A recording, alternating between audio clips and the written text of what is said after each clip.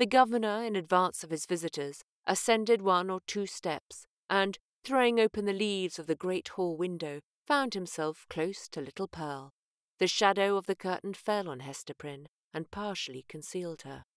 "What have we here?" said Governor Bellingham, looking with surprise at the scarlet little figure before him. "I profess I've never seen the like since my days of vanity in old King James's time, when I was wont to esteem it a high favour to be admitted to a court masque. There used to be a swarm of these small apparitions in holiday time, and we called them children of the Lord of Misrule. But how gat such a guest into my hall?" "Ay, indeed," cried good old Mr. Wilson. "What little bird of scarlet plumage may this be? Methinks I have seen just such figures when the sun has been shining through a richly painted window and tracing out the golden and crimson images across the floor. But that was in the old land. Prithee, young one, who art thou, and what has ailed thy mother to bedizen thee in this strange fashion? Art thou a Christian child, ha? Dost know thy catechism?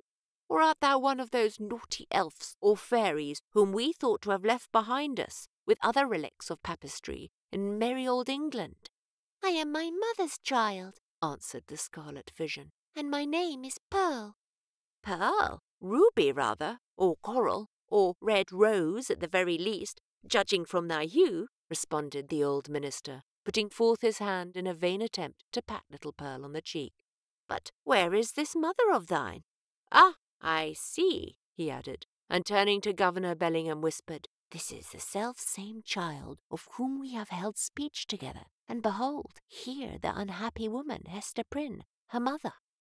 "Sayest thou so?" cried the governor. "Nay, we might have judged that such a child's mother must needs be a scarlet woman, and a worthy type of her of Babylon. But she comes at a good time, and we will look into this matter forthwith." Governor Bellingham stepped through the window into the hall, followed by his 3 guests. "Hester Prynne," said he, fixing his naturally stern regard on the wearer of the scarlet letter, "there hath been much questions concerning thee of late. The point hath been weightily discussed, whether we, that are of authority and influence, do well discharge our consciences by trusting an immortal soul, such as there is in yonder child, to the guidance of one who has stumbled and fallen amid the pitfalls of this world. Speak thou, the child's own mother. Were it not, thinkest thou, for thy little one's temporal and eternal welfare, that she be taken out of thy charge, and clad soberly, and disciplined strictly, and instructed in the truths of heaven and earth? What canst thou do for the child in this kind?" "I can teach my little Pearl what I have learned from this," answered Hester Prynne, laying her finger on the red token. "Woman, it is thy badge of shame," replied the stern magistrate. "It is because of the stain which that letter indicates that we would transfer thy child to other hands." "Nevertheless," said the mother calmly, though growing more pale, "this badge hath taught me, it daily teaches me, it is teaching me at this moment, lessons whereof my child may be wiser and better, albeit they can profit nothing to myself." "We will judge warily," said Bellingham, "and look well what we are about to do. Good Master Wilson, I pray you, examine this Pearl, since that is her name, and see whether she hath had such Christian nurture as befits a child of her age." The old minister seated himself in an armchair and made an effort to draw Pearl betwixt his knees.